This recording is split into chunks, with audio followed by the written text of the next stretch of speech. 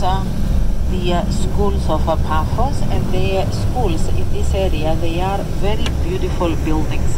They are all in the Hellenistic style, that is in the Greek style. On the right side, there is a monument dedicated to Makarios. Makarios was the first president of the Republic of Cyprus. So we see it on the right.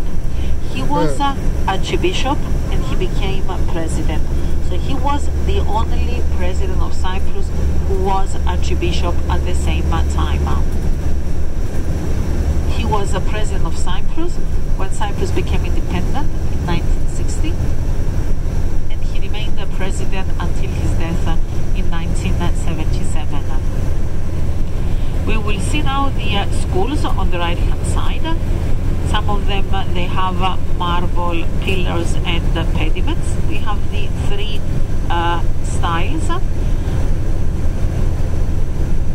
The Doric style, which is a plain pediment. Then we have the Ionian with the spirals, and the Corinthian, which is the most decorated with flowers and leaves.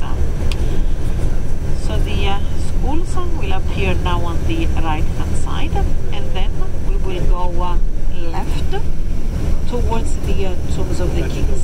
So schools on the right hand side. Children are still on holidays, on the Christmas holidays. They go back to school on Tuesday, next Tuesday. On the right we see flags, blue and white stripes, the flag, that is a Greek flag.